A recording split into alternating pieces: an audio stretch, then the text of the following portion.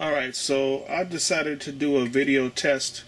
Some questions are being asked of how to test the Pertronix, and so this is one that is made for my Triumph TR6. Have it on the shelf. I'm running points, but a recent post on one of the forums that I'm on, Six-Pack, was asking questions of how they know the unit was burned out, and someone posted a procedure to use a voltmeter. I decided to run a test to see if I could use a test light, and the test light would give an indication, when the points are open, points are closed, or the switch is open, switch are closed. So what I'm going to use is my Pertronix. What comes in the kits is actually the module, the igniter unit. The magnet under this piece of plastic is actually a series of magnets around. I assume there's 6 of them for my 6-cylinder engine. I'm going to use some patch cables to patch up to the positive and the negative on my battery box. It has an on and off switch, and my plan is to actually use my drill to rotate the magnetic ring around the module to switch the test light on and off. That's my theory anyway. So I'm going to record a couple of videos and sequence them all together to make one complete story. Alright, stand by. Alright, so the first thing I want to do, I tried to figure out a way to rig up the magnetic ring to my drill. I guess you could maybe rotate it by hand, or I even thought about using one of those kitty toys they have nowadays, those fidget tools that has a bearing on it, maybe spin it around the bearing. But I figured I'd use my drill. It's probably the easiest way. And so the first thing I did was maybe take a couple of washers, mount it inside of the ring on the top, put a washer on the bottom. This is from my spare tools kit, and then tighten a bolt on it. Try to center it up because the washer is not really well fitted around the bolt itself. But my plan is to take this rig up and mount it onto my drill chuck, and it allow me to spin the drill. So the drill is, I'm just screwing this nut down here.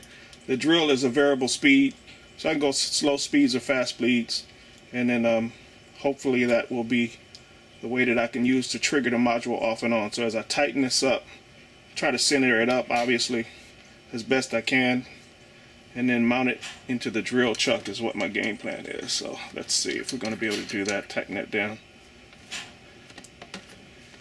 and let's see if we can get a rotation. There's a rotation. Alright, so that's what we're going to use to rotate around the magnetic ring around the pickup and trigger it off and on. So stand by while I continue to set this up.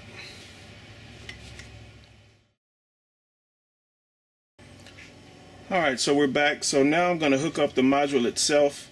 I'm going to leave this off, and I'll give an observation that I've noticed earlier about burning out modules, and we can see probably why it applies to cars and leaving the ignition on.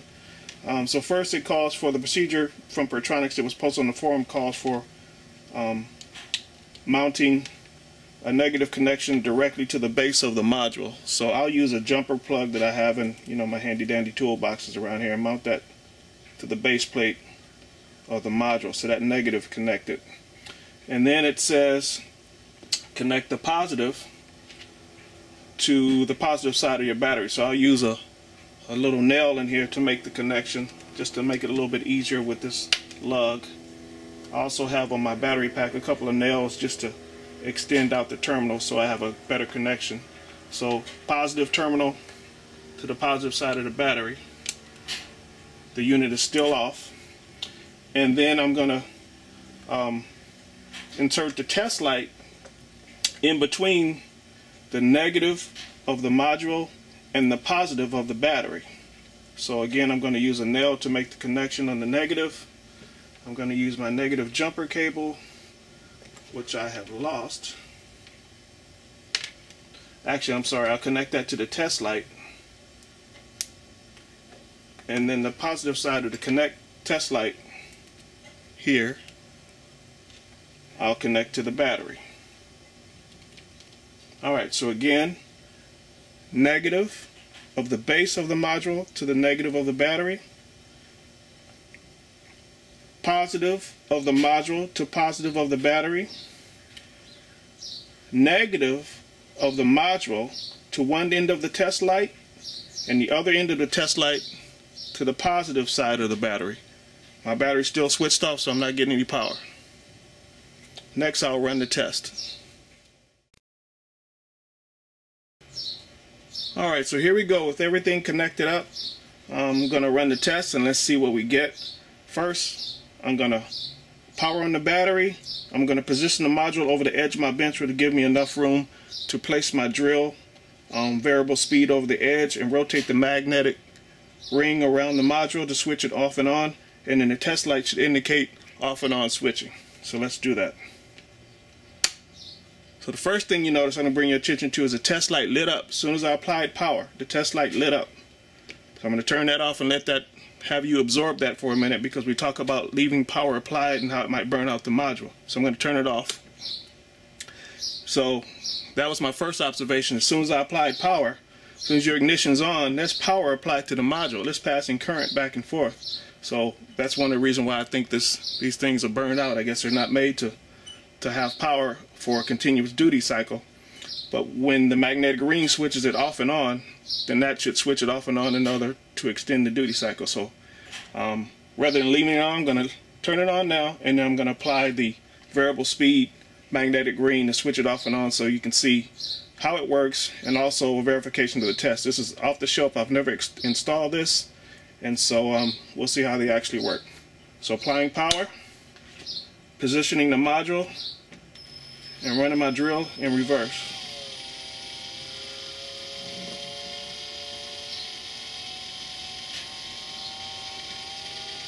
Now a little thing is happening here is one is my drill is off centered, and so it's back and forth between the space of the module, but you can see the light switch going off and on. So let me see if I can position this variable module a little bit better positioned, centered up on my drill bit, so we can get a more consistent reading. So I'll turn that off and let me set myself up again. Alright, so I'm going to run this test again. I think I have a little better alignment of the magnetic ring on the chuck of my drill, so it spins a little more evenly. I'm going to apply power.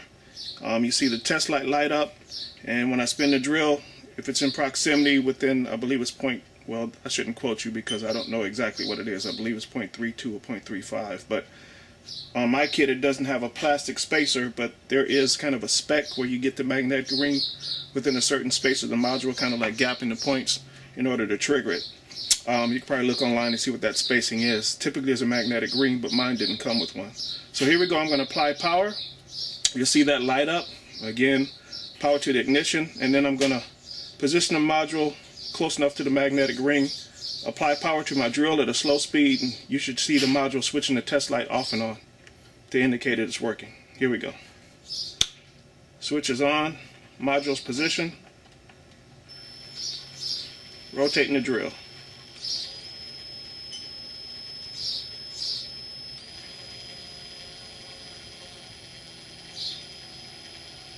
Wish I can get some consistency here. Alright, there we go. There we go. So module switching it off and on with proximity of the drill turning the magnetic head. Let's speed it up a little bit. You see it flashing. So again, indicated that the module is working from what I can tell. So a little bit slower speed once again. Alright, so a quick test. Again, with power applied, that module has power to it. You can see the light lit. And so I guess over a few minutes or so is all it takes to really burn out the module. So let me turn power off so I can keep this module on my shelf. Anyway, it's a quick demo. I hope it helps some of you guys. The actual test procedure calls for hooking up a voltmeter. You would likely set the voltmeter to 20 and replacing the voltmeter in place of the test light. And that would give you an indication of 12 volts or 0 volts. I haven't tested it, and I don't know if my meter can flash back and forth from 12 to 0, or whatever the power of the battery is, 12 to 0, fast enough to give you an indication. But the test light is a pretty, I thought was a pretty ready example of whether or not the module is actually triggering. So, hope this helps. Maybe I'll put it on YouTube, I'll post it to the forum, and hopefully it'll help some folks in the future.